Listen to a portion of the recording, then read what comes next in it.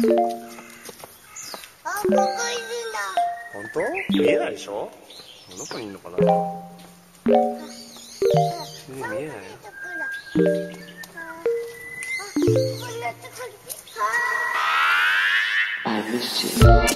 So my spring trend was lace and, you know, mint laces. Ha ha ha, yeah. I'm gonna show you two very contrasting outfits that you can wear in the springtime with lace included in it.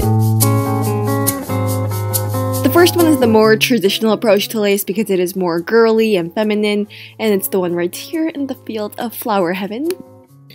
On top, I'm wearing a really flowy blouse from Forever 21. It's really loose and pale, so it adds to the more soft feeling of the outfit. Here is the lace item of the outfit. Bum, ba, da, bum. It is a lace skirt, and then it's really flowy also, and it's really girly. As you can see, it's like a girly punch in the liver, and here's some details of it. It's a nice blush color, which is nice because it doesn't overpower anything, not giving that wedding dress look.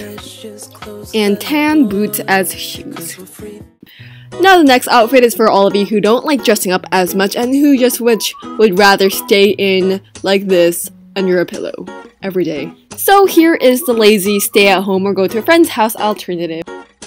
On top I have a nice boxy lacy tee, which is really nice because it's very casual, laid back, very comfortable because of it's not tight. On top there's the sliced denim shirt, right? Wrong! Because on the back there's lace on it. Pretty cool, right? I get it. And I just have some basic black jeans on the bottom. And shoes, nope, bare feet, all the way. Now click on the link to see the other two videos from the collaboration, Teddy Bear Kitties and Hey It's Eileen. I promise you that you'll love them, so go ahead. Go and subscribe to them also, okay? Grade crush. My middle school make-out sessions on the bus. Freshmen hooking up with high school sluts. Burning mixtapes with the bands that you loved. So now I was filming over there at the flower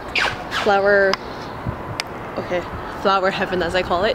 There was an older guy and he came up to me and he said, "Oh, the flowers are quite pretty, right? You're filming them?" And I was like, "Actually, I'm filming myself." No, I didn't say that, but I was thinking it.